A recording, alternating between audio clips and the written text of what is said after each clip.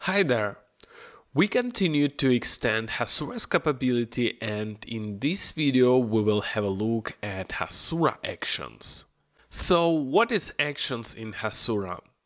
Actions, it is a way to extend Hasura's GraphQL schema with some custom logic. Quite confusing, right? What about actions in Hasura are HTTP REST endpoints which act as a resolver. Still didn't get it. That's fine, for me it took also some time to understand. Well, let's try to visualize it with a couple of slides, and I hope things will get clearer. Let's imagine that you have a single page application which calls Hasura endpoint in order to fetch some data. Until you do some basic CRUD operations, you are fine and happy, customers are happy, and your manager is happy. But one day your product manager comes and says that your application should be integrated with another microservice. Let's name it Account Service, which handles authentication and provides user profiles and so on. But there is a problem. This microservice doesn't support GraphQL. It has only REST interface.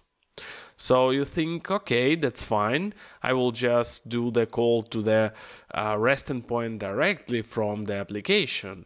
And it is fine until you get more microservices to integrate with. Then managing of such a system becomes a mess because you have to manage different endpoints. You have to mix up GraphQL with the REST calls. Then most probably you need to have some state management like Redux for data which comes from REST, right? But then it turns out that you are using already some Apollo client which does also state management, and you ultimately get two sources of truth which you have to keep in sync, and it is just beginning of your problems. Wouldn't it be great if we could add some custom schema to our Hasura?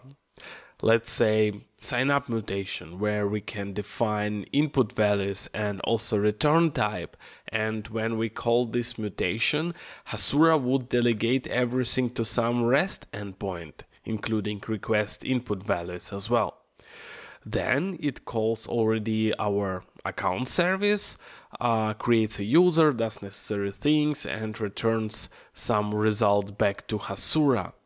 And then Hasura would already deliver resolved data back to the client via GraphQL interface. And in our case, it could be some token string.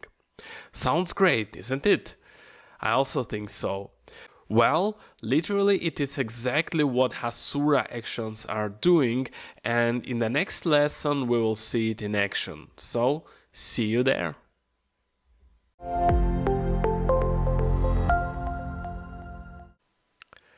Hello guys! So let's create our first action. I want to extend our Hasura with extra GraphQL mutation called createUser. Then we will create one more cloud function which will be representing our action handler. And I'm going to use Firebase authentication, which represents our account service we want to integrate. So let's get started to create our action. Let's go to the Actions tab and click Create button. Here we have to define the name for our action and input and output types. It's gonna be email, which is required string, then password, it's also required string, and display name, which is just a string.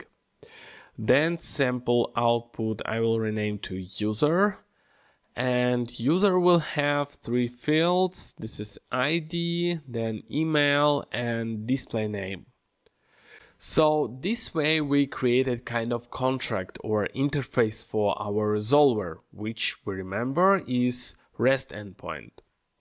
So we say that, hey, we will provide you data like email, password, and display name. You do whatever you want with it, but we expect that you will return us a JSON with fields ID, email, and display name. Then we have to define this handler, and I'm going to call again a cloud function, so I will use the same URL which I used for Hasura event, but change it to create user. And we can save our action. Now if we go back to GraphQL, we can see our create user mutation. You see, you can work with it as with any normal GraphQL mutation, but it will fail, of course, if we try to execute it right now. Everything because there are no resolver yet. So let's go to our cloud functions and create a new one. But first of all, let's move our logic from previous lessons to some separate file. And then we just import handler functions, which I will add in onRequest function. Okay. Yeah, cool. It looks now way more better. So let's create now another file called create user, and here we will export some function called create user handler, which does nothing so far, but it just logs the request body and returns some hard-coded data which maps our return type user, which we defined earlier.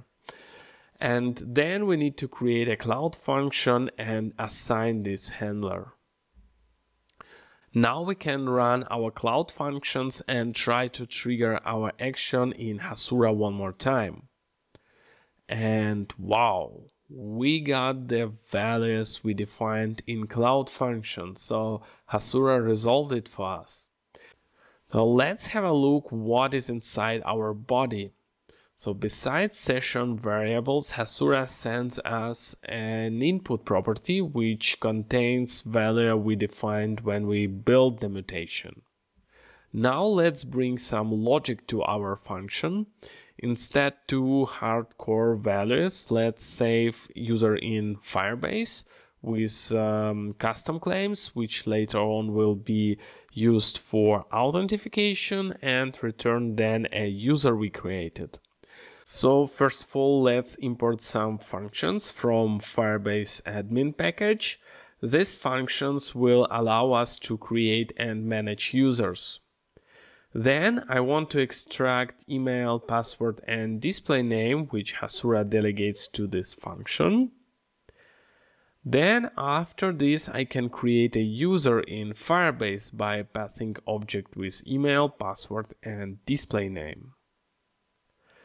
Now having user created, I have to set up custom claims, which I have mentioned will be used later for authentication, and in that section I will explain it more detailed.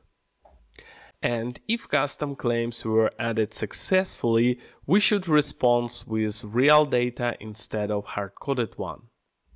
So I replace it here, and that's it. We can restart our functions and try to add a new user. I go back to Hasura console, then add some real email, password, and display name, and then I execute it.